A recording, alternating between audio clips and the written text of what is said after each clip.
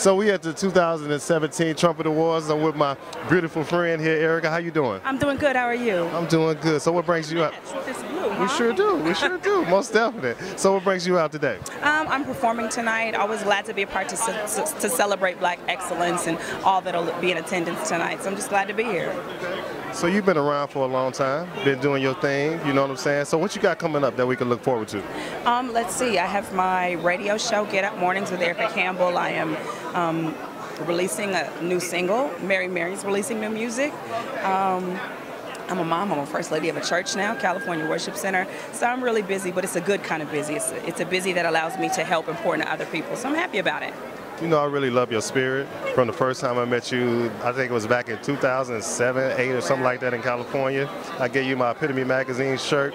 You took it. That you guys are still going. Yes, 10 years for us. Congratulations to you. Thank you. You know, I'm looking forward to doing something with you too as well. Sure. Yeah. Sure. Because I'm based out of Dallas, Texas, and I know you come to Dallas sometime to do your show. So we need to try to put something together. Absolutely. Let's work it out. Thank you so much. I appreciate your time.